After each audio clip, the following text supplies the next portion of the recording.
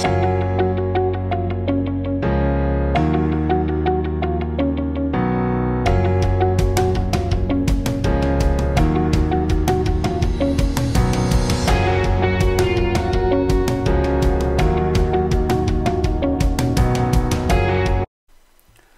and welcome to the video. In this video I'm going to show you how to create a drop-down list that's list of options is determined by previous choice that you've made. This is one of two videos that I'm going to do using this particular file. In this video I'm going to do the drop-downs, and in the next video I'm actually going to show you how to create formulas that will add up the selling price and the total cost columns based on the choices that you made above. So I've already made a drop down for the columns just using the first four columns there.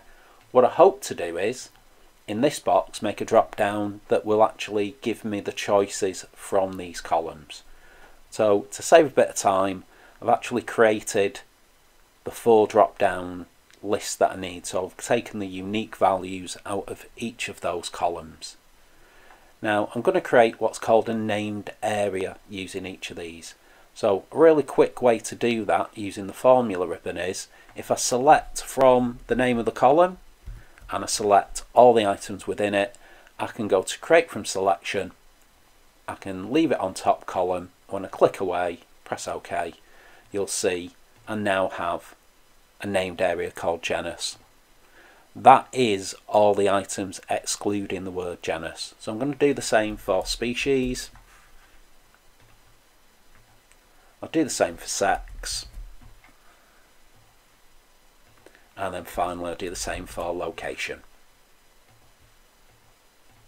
So now that I've made those four drop downs, those four named areas, sorry, I'm going to go to this cell and I'll make that into a drop down. So I'm going to go to data, I'm going to go to data validation, and as we did before to make the column one, I'm going to pick the option of a list. Now previously I just went and highlighted the cells that represents, but what we're going to do in here is we're going to type in a formula. So we're going to do equals in direct open bracket.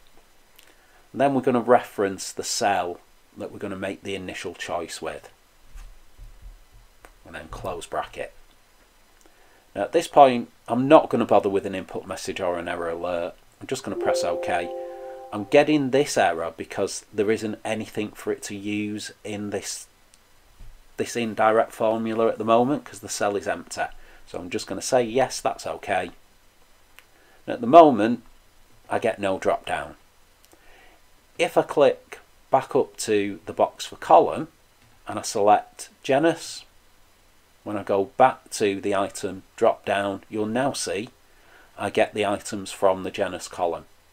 Likewise, if I went back and I changed it to species, if I go to the drop down again, you'll see I now get the entries in the species column.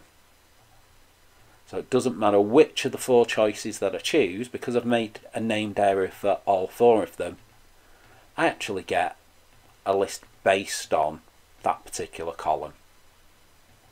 Okay guys, so that is how to make a drop down list that is affected by a previous option that you've chosen. If you like the video, can you give me a thumbs up?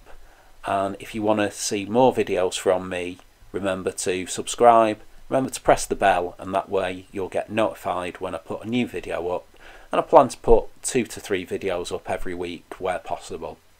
Thank you for watching. I'll see you on the next video.